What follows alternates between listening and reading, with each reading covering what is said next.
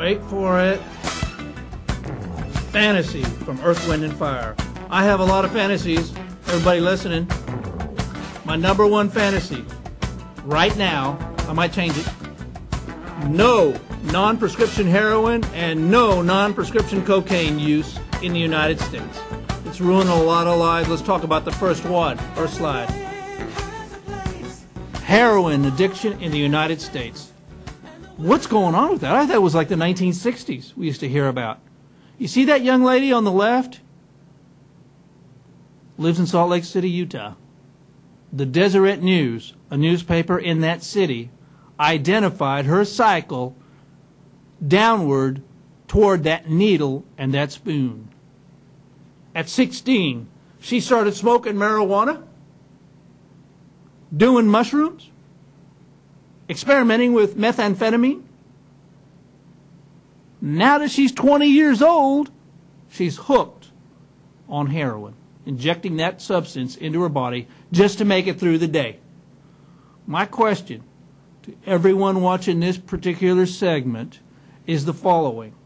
Is that an absolute necessity to be alive in the world today? That needle and that spoon.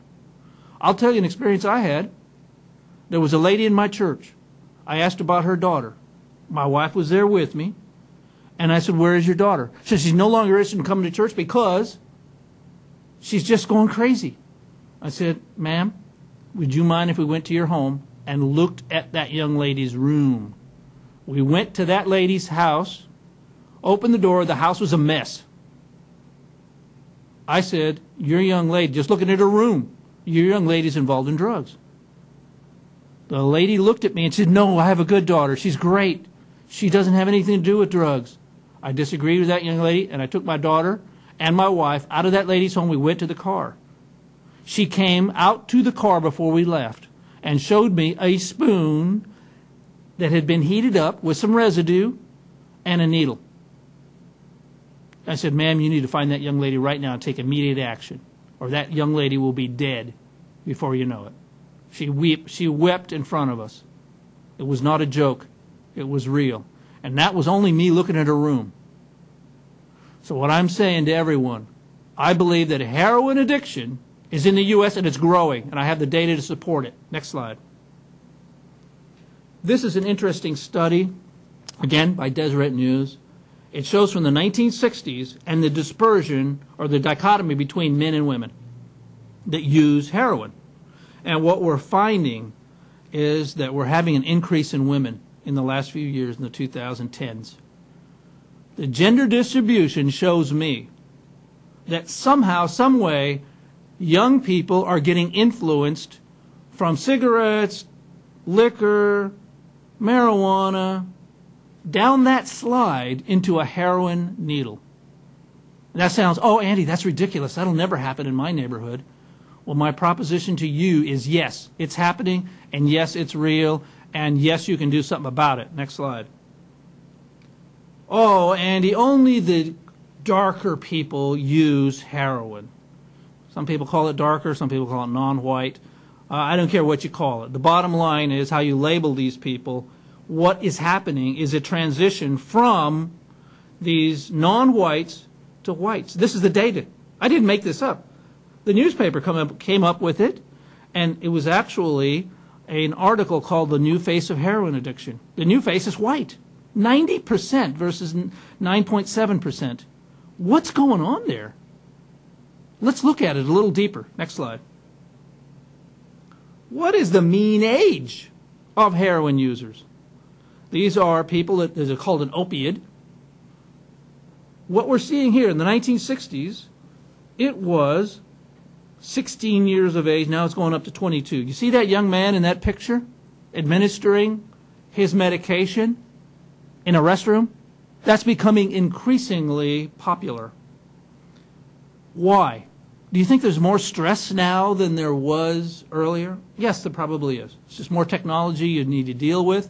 There are more issues which are more complex. There are fewer employees involved in high-tech jobs. Why is it affecting children? Why are they going to the needle? That's a question I have. Next slide. Here is a classic example of how these epidemics start. Like anything else, good or bad, there has to be a source. There has to be a transport system, and there have to be consumers. Let's look at one case that almost identically aligns with our current situation with heroin. Do we know, as a society, in the 1980s there was a crack epidemic? Crack is a chemical derision of a substance, is a derivative of cocaine. Well, a very insightful investigative reporter had that same question. What's going on? Happening in the central part of Los Angeles, south central LA. What is the issue? Well, Colombia was their cartels was directly shipping to south central Los Angeles. After this young man, Gary Webb, broke the story in the San Jose Mercury News, another individual came forward who was imprisoned for this cocaine marketing. People call them drug lords. He revealed that his source, his ultimate source of that transportation link, was the United States government, the Central Intelligence Agency. And you think I'm making this up, right? That individual, you see his picture right there, Gary Webb, was found murdered / identified as a suicide very recently after he broke this story. His book called Dark Alliance, and there's also a movie. Movies distort to entertain. But the fact is, it started in L.A., it went out to many major cities all the way to Cincinnati, based on the product coming from Colombia, transported through the CIA. Those revenues were then used to fund military operations. Anybody ever remember Oliver North? This is a real historical event. It's not Andy Marino making it up. How does this relate to cocaine and heroin, Andy? That's ridiculous. That can't happen today. We have government employees that are waiting for their retirement, working so hard to keep us safe. I dispel that, and I call that a lie. Next slide. In 2014, Afghanistan had a bumper crop of opium. Oh, that's great. That happens on the other side of the world. Doesn't it affect me or my children? That's a lie. It does affect you and your children.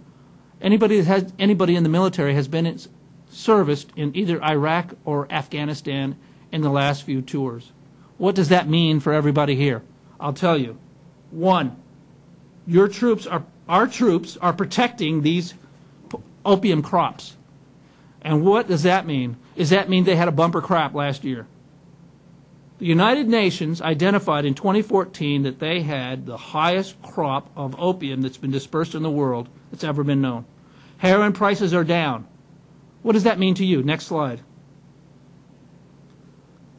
There are two things that affect these natural opiates and heroin products. One is government efforts to eradicate or destroy the crops. The other is the growth. So what I'm saying on the chart on the left, eradication has almost been, as a practice, eliminated. On the right-hand side, you'll see that 13,600 soldiers are staying in Afghanistan after 2014. What are they doing there? That's my question. What are American troops doing in Afghanistan? Some people have opined or opinioned that they are there to protect. The OxyContin is one of the pharmaceutical products made, and this is the base product. I don't know about that, but I'm finding it very coincidental that a lot of operations are being funded, allegedly, through these opiates. I find that very disturbing. And I think everyone that's watching this show should find it also very disturbing. Next slide. This particular sequence of pictures is what's happening. I didn't invent this. I'm only sending out the facts and hoping that everyone listening will take some action. Let's look at that first slide on the left. What does that mean? You see American troops watching this Afghani harvesting his crop. Then you see those Afghanis mixing as a primary step prior to packaging the opiates. Then you see that map that shows various drug routes. Obviously, all of those are illegal, except for a very small portion, which is sent to pharmaceutical companies in the United States and around the world for our opiate addicts. In some states, 25%. Then on the right-hand side, you see a very handsome young man being injected with heroin into his neck by his partner. I didn't take that picture. I pulled that off the internet. Also, you see on the bottom right a picture of a young man injecting themselves with a needle to get their medication. Here is what my suggestions are. A, do not start the drug experience yourself. Now, I might be asking a lot. Maybe it's asking too much. But this is the slide that diagnosticians have identified. 1, liquor, cigarettes, marijuana, cocaine, methamphetamine, and heroin. If anybody watches Cops, the TV show, you'll find a lot of them saying, the arrestees, oh, I just have a little pot. Well, that's great. They're breaking into your house to get more money to buy a little pot, or to buy a little methamphetamine, or to buy a little heroin. If you're already addicted, seek some treatment. That's the only thing that's going to save you, unless you want to continue on down your slide. Here's another thing. Check your children's possessions. Just like that lady that I met at church, followed her back to her house, she finally confessed that her daughter was using a spoon and a needle. Question the government's involvement in drug cultivation. You can do that a lot of different ways. You can even do it personally and just talk to someone else. Talk to a soldier that's come back to Afghanistan and see if I'm lying, that they aren't guarding the poppy fields. I could be lying, but ask a troop, and they will tell you, yes. And even the troops are given opiates. I don't know if you know this. The VA system does administer opiates, and even in the field. They don't give them 1 or 2 for a week. They give them a bag for 90 days. Ask homeless people which drug they prefer, and you'll be shocked by the answer. Some might say, oh, I just want a beer. I doubt that. Here is my plea to everyone watching this particular show. Yes, you can do something about this. Stop doing it. Stop using it yourself. Stop going down that slide. Make yourself stronger emotionally. Get some treatment if you're already addicted. If you know someone that's addicted, help them. Get off. Don't help them buy more. Check your children's possessions. Your children are our biggest possession, our prized possession of this life. If you find any indication of your children leading toward the heroin needle, stop it. Question our government's involvement in drugs, particularly heroin in Afghanistan. Here's my last plea. Help us stop by help us stopping the money. Thank you very much.